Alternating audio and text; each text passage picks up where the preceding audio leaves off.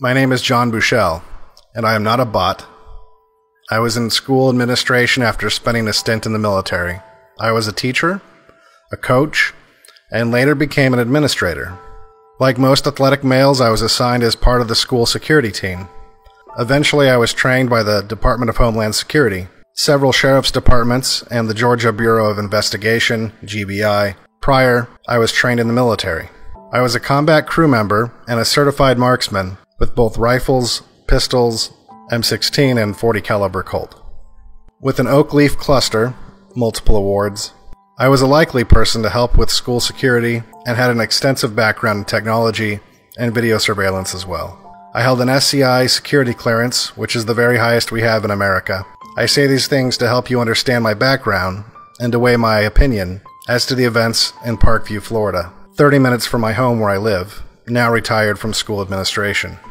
As an administrator in charge of a large high school of 1,800 students and 140 employees, I held tabletop exercises and wrote publications and helped with multiple school and multi-jurisdictional school systems training as a developer and a presenter. Never did I hear from, receive information from, or was contacted by, read any publications, or gathered statistics from the United States Secret Service. Not once, ever. Yet 3 weeks prior to the shooting in Florida, the United States Secret Service was not only at the school, they held the training. I talked to one of my teachers. In fact, it was the same teacher that I ended up being with, yesterday when all of this went down. And he said that the Secret Service came and trained them on what the new safety protocols would be. I have also, despite actually thwarting a school shooting by an armed predator at my school, have never seen, spoke with, or was interviewed or contacted by the FBI or the United States Secret Service. It's worthy to note that the 911 response time was in excess of 20 minutes. In fact, I was only contacted by a few reporters. No reporters ever contacted my students for interviews or opinions. I never spoke to a national law enforcement agent, much less the United States Secret Service. So to hear the FBI were the first responders, only beating CNN by minutes, in a wealthy Florida area saturated with law enforcement, shocked me. Seeing the amazing amount of CNN coverage, so well organized and all espousing one message, and only one message, is equally troubling. Seeing a student saying she actually walked with the shooter while evacuating and heard shots shocked me. You were walking down the hall, he had already fired at that time. Yes, sir, with him. Weren't you scared? In the moment I wasn't, because there was definitely another shooter involved. So you think there was more than, do you think there was more than one shooter? There's 3 shooters. Seeing video of a student telling us she was told they would have a drill that day with actors deeply troubles me. Because they were putting us through drills, and we all thought this was a drill. We thought this was a drill. No one seemed to be worried at point. People thought that it was just another intense drill. They told us about a drill before where they were going to be shooting blank. Seeing the same young man over and over who visited CNN that day and whose father is an FBI agent troubles me. Seeing and hearing the same narratives over and over that conflict with every aspect of training and experience I have is extremely unsettling.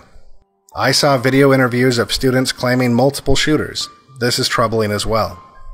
I realized that the shooter apparently pulled the fire alarm to create chaos and provide a richer target environment. That alarm would have sent a signal to its precise time and location. At least one interview I watched was a student saying her doorknob was rattled, and she heard a voice saying, "Go try another door. This needs exploration."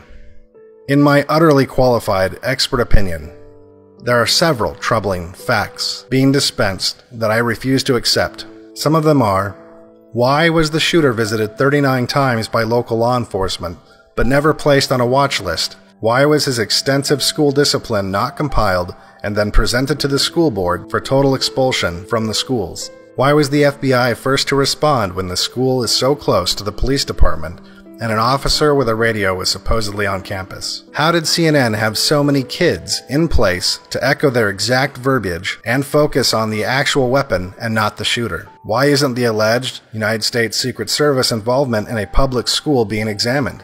Who is this reoccurring student that has family in the FBI? Why are the interviews that do not agree with the one shooter or the narrative that CNN is pushing being heard? Why aren't the multiple videos available? With the floor plan that I have seen, I would have had approximately 22 cameras in that building, and over 140 in my school. I realize that some of the videos will be used for the trial of the shooter. However, it is in the interest of the public to see some of the unused footage that is available.